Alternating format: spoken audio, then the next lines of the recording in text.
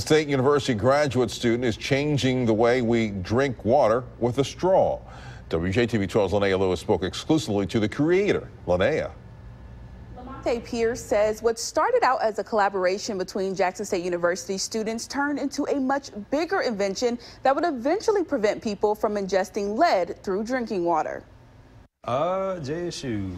Lamonte Pierce and his classmates from different majors were asked to find a solution to a problem in Mississippi. They chose the constant boil water notices issued by the city of Jackson. The solution? A filtered straw. The guy who I was partnering with, Andrew Willis, he's in business marketing, finance, and all of that. Basically, he kept contacting me over the summer, and he was like, you know, we need to continue to do this. We need to keep doing this.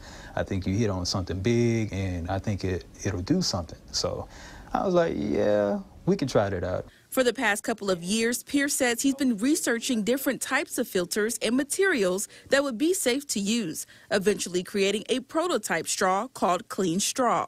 A lot of them do not filter out lead. I've seen some where they were drinking out of toilets, they were drinking from the river, different things like that, and they use simple filters that you can find in everyday filters. But the thing was, they did not filter out lead, so my main target was lead.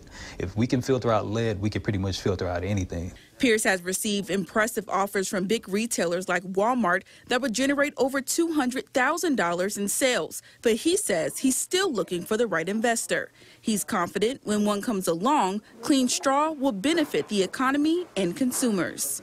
Take the responsibility of clean water directly out of the government and state and city officials' hands and just put it in the hands of the consumers. If you want clean water, here you go.